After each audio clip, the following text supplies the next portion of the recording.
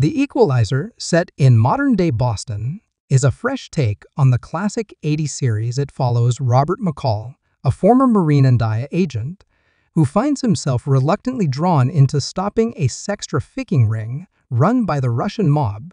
But here's the twist: taking on the mob's psychotic enforcer puts McCall squarely in the crosshairs.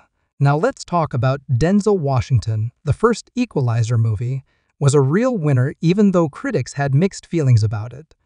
But you know what speaks louder than reviews? Box office numbers, and this movie pulled in a cool $200 million, paving the way for an action-packed sequel in 2018.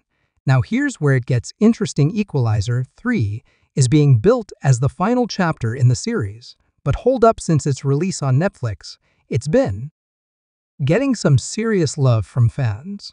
So the burning question on everyone's mind is, are we getting an Equalizer 4? Let's dive into the big question.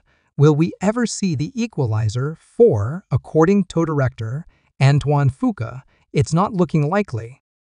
In an interview with Digital Spy, he pretty much shut down the possibility, saying, "I would say no, I think this is it."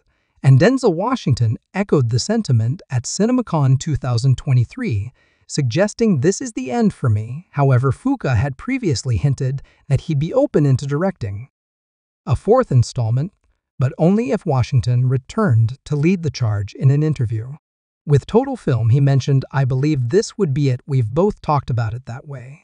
But you never know." As for the release date, well, there's nothing on the horizon for the Equalizer 4. With no plans in motion, it's safe to say we won't be seeing it anytime soon, considering the usual 4 to 5-year gaps between the previous movies. Even if Washington decides to come back as McCall, or if they opt for a prequel, it looks like we'll be waiting a while for any news on the next installment. When there's more information made available, we will update you about it here. To receive the latest notifications about your favorite series, movies, or shows, subscribe and press the bell icon. Also like and share our videos with your friends and family.